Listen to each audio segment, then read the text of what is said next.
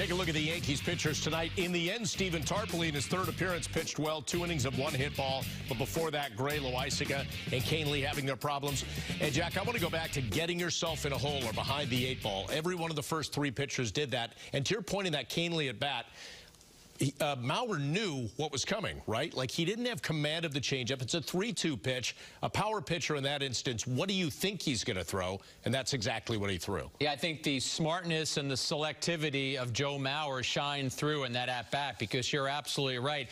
The changeup is such an important pitch for Canely, and he absolutely did not have it in that at-bat. And though that made it 6-1 to 10-1, and you think, okay, it turns a rout into a laugher. Not really, because the Yankees did rally on the Didi Gregorius grand slam. So if Canely was able to get through that inning and keep it at 6-1, who knows where this game could have ended up. But the first 3 pitchers out of the box for the Yankees really struggled, especially Gray, just not giving them that effort they were looking for. I felt like he was the Sonny Gray we see when he doesn't have a good outing. We've seen that a lot this season, unfortunately, because I say that, Jack, his MO was to attack, right? Keep it simple and attack. Well, when he goes into the zone with the attack mode, he's too much in the zone. It's hittable, and then everything else is so far out of the zone, hitters are laid off it. Yeah, I think the frustrating point for Sonny Gray and for the Yankees as they watch him is that he does get ahead in the count sometimes, and then he becomes his own worst enemy. It's almost as if you get ahead in the count, and then you become cautious.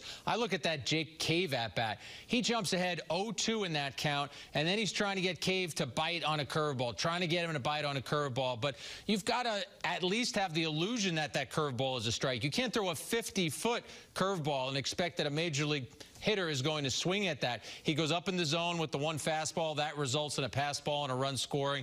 And then finally, he does throw a 3-2 curveball, and Cave says, yeah, I'm going to swing at this one because it was so up in the zone that it really wasn't even much of a curveball. And Cave was able to knock it through the middle, deliver 2 runs. And I think that's the at-bat that's going to stick with Gray, is one that he would love to have back.